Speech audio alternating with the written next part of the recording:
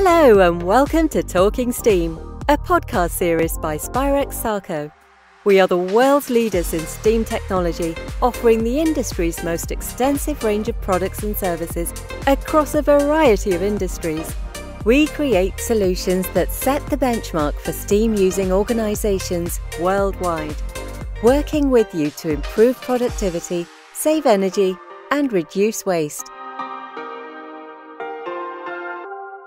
This is a podcast series for manufacturers of food and beverage products using steam at their facility. If this applies to you, or you work with sites that fit this description, you will know that steam is an effective and adaptable means of transferring energy or conditioning a product, but can also represent a significant financial outlay if mismanaged. Steam systems can contribute over 80% of a plant's energy costs, and also waste significant volumes of water to atmosphere or drain, instead of conserving or recycling it.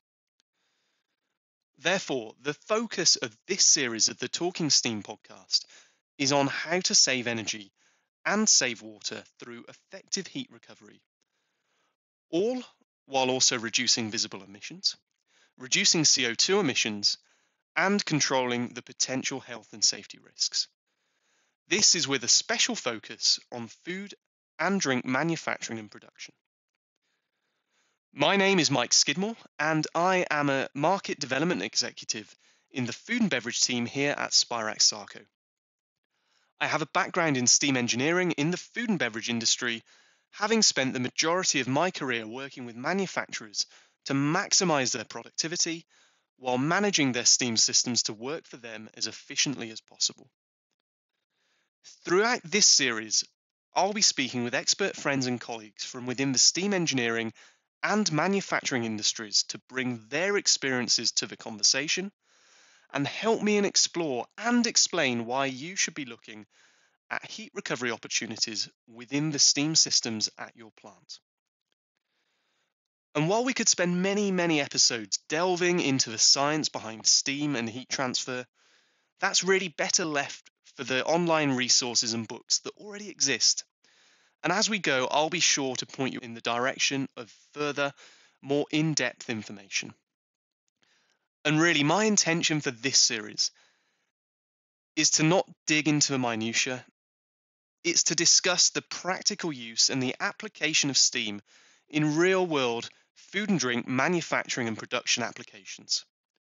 We'll be looking at scenarios covered by my guests and I from our previous work and experiences, and how a successful outcome was realised, and then dig further into how you can replicate this.